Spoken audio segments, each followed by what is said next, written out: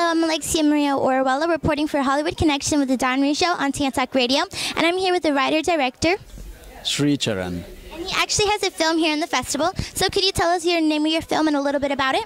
Yes, the film is called Akash, and it's a 17-minute short film. It's been accepted worldwide in several different festivals, and the backstory of Akash, briefly, I don't know how much time I have, but I'll try to keep it brief. I'm not very good at brevity.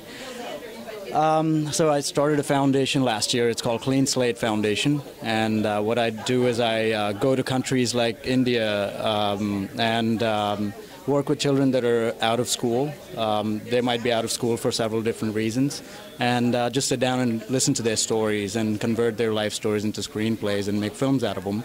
And the money I raise for the films, I used to put them back in school. And Akash happened to be the first film that came out of my foundation, or the Clean Slate oven, as I call it.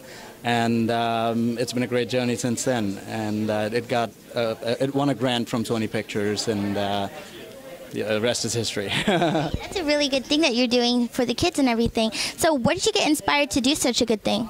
A few things. My two main passions in life has always been film and the community work. I used to volunteer a lot in LA, and also I kind of come from a similar background because I was born and raised in India. And I don't come from an affluent background at all. So when I was a child, I kind of had a first-hand experience of what it's like to live with these children, and I really just feel it's not all about sadness, is what I wanted to show. They still thrive.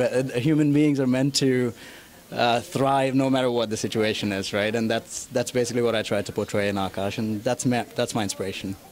Is this your first time the film being shown in the Orlando Film Festival? That is correct.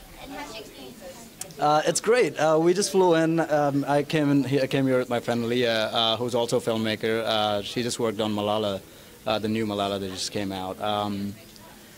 We just flew in this noon, and everything in Orlando is amazing. I used to live in Tampa, basically, so it's kind of like a homecoming for me. Oh, you are? Okay, where in Tampa? Brandon, Florida. Okay, awesome.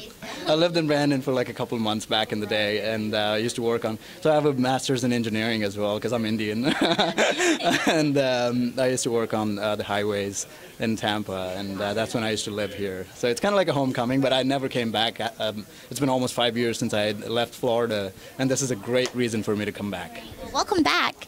So if anybody wanted to see your film, is there like maybe a link, a website, or is it going to be on DVD? Can you explain so maybe they can see it if they're not attending the festival? Yes.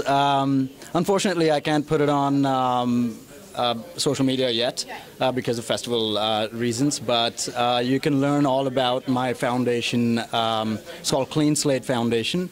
On Facebook, it's cleanslatefoundation.com, or Clean Slate Foundation, and it's got a website, cleanslatefoundation.com, and I'm not very good at social media, but I'll try to put as many updates as I can so people get to learn about it. That's basically it. And there's a promo online that I used to raise some funds last year. It's called Clean Slate Project. That's openly viewable for public on YouTube. Yeah. And is there any advice you'd love to give to aspiring filmmakers, directors, writers, anyone who want to be in this kind of industry? Yeah, I mean, there's no advice that anybody can ever give to you, really. You got to really listen to your own self, and if somebody tells you a certain thing and it goes against your intuition and you're thinking twice about it, don't do it. Even if you think that it's going to get you $1 million, take a step back and think about it, because as human beings, everybody is built with a pretty good conscience and a heart. Just listen to that and you'll be fine. Well, thank you so much for your time. It was very nice meeting you. Thank you. And stay tuned for more interviews.